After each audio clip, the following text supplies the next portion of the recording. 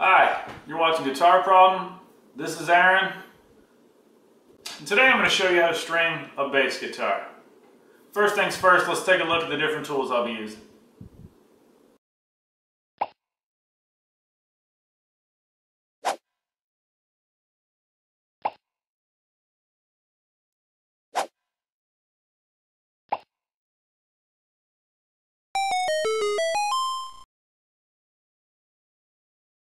Alright, so for me, the most important thing for stringing a bass guitar or any guitar is a string winder. You can either get you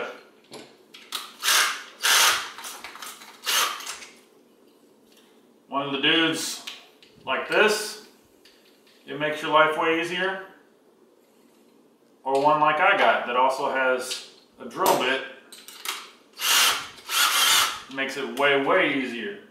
If you are a bass player and you don't have a string winder, you're asking for problems. It is a pain in the butt to hand wind all your bass strings. So, also this is how I string up basses and guitars. It's not gospel, it's not law. Do what you do what works for you, but this is how I do it.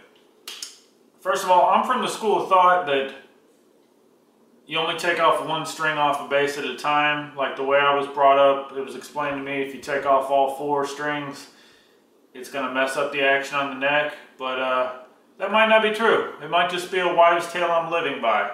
But I've been playing bass for 20 years and it's worked for me, so I'm going to keep doing it. So here we go. First things first, taking off my E string. Look at that. If I would have did that by hand, I'd still be going for like a half an hour. Now once you do this, you can do it one of 2 ways. You can cut the string, or you can go down and pull it out of the bridge, and that's what I'm going to do. So,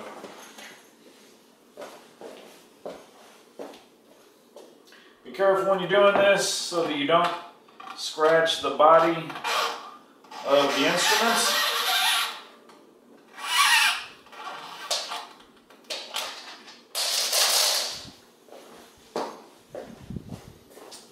Alright, I got my E string off. Now, I'm using D'Addario nickel wound XL regular light gauge strings. I'm not endorsed by D'Addario. It would be super awesome if they wanted to endorse me, send me some strings. Played a lot of strings throughout the years. This is what I use right now. They feel and sound the best for what I'm doing these days.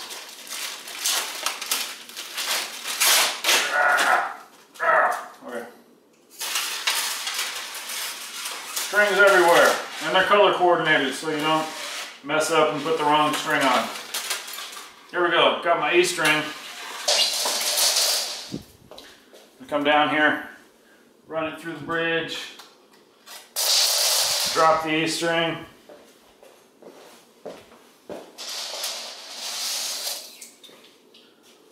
Come down here, I'm going to run this E string through the bridge.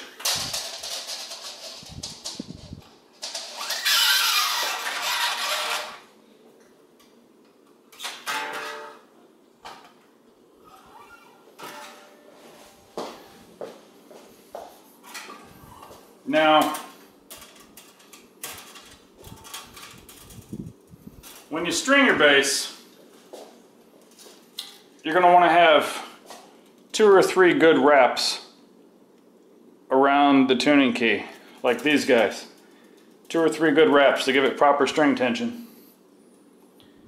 And how I measure my strings to make sure they're the appropriate length, I just go a little bit past the next tuning key, and I clip it there, and that's what I do. I eyeball it, little Kentucky windage.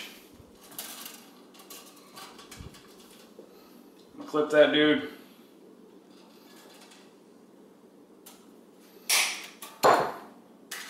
And take the tip of it, run it through the center hole in the middle of the tuning key if your tuning keys have those. And you don't have to jam it all the way down to the bottom. I usually just put a little bit, and then I start winding the string. Again, you're going to be miserable if you don't have a drill bit or a winder.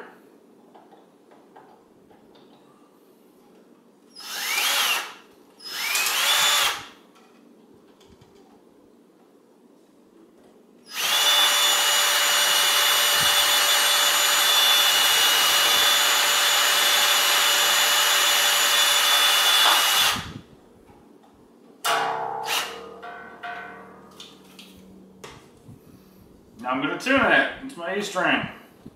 Got my little clip-on snark tuner there, link in the description. These are my favorite little tuners.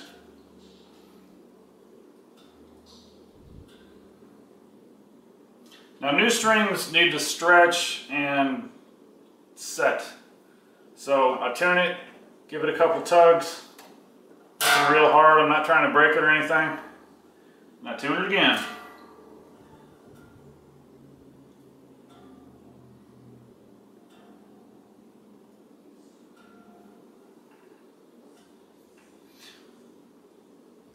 Alright, I'm going to do the same thing again.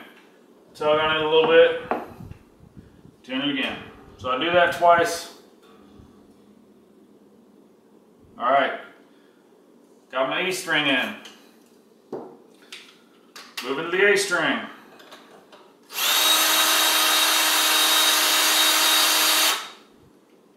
I believe I dropped the A string. Yes, here's the new A string.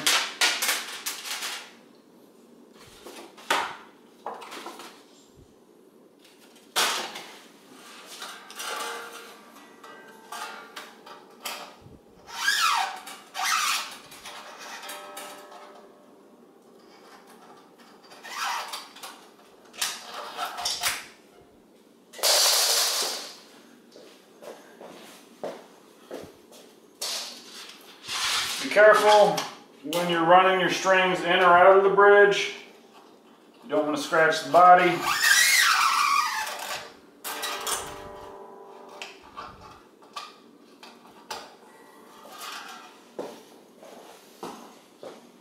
Oh, and the bass I'm stringing today is a American-made Tobias Renegade. I'll probably do a review on this if you're curious to learn more about this bass. I just got it. And now, remember on the first one, I ran a little bit past the next tuning key, and that's how I measured how long you do the string. So I measure that same gap distance like I used on the E string with my fingers, and then I just slide it down and eyeball it. See, look, a little bit past the string tree, or the tuning key, right there is where I'm going to cut it. It's not an exact science for me.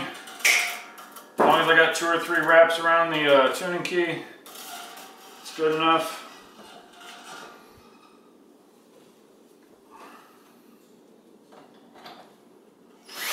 Yep.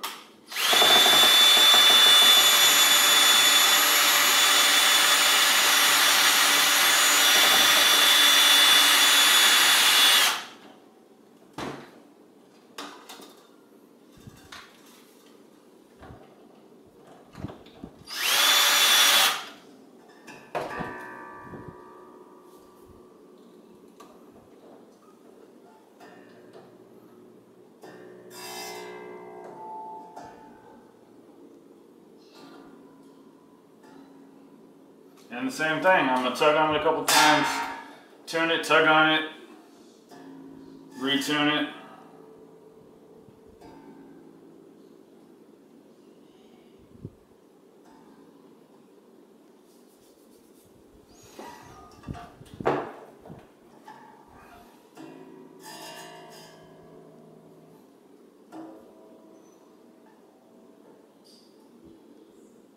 And that's it. You just repeat that for the rest of the strings, whether you got a 4, 5, 6, or 7 or whatever string bass. Just repeat that process.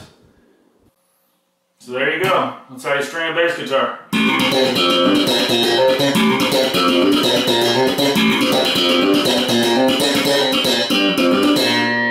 Don't forget to like and subscribe, please. I have only gotten 16 damn subscribers.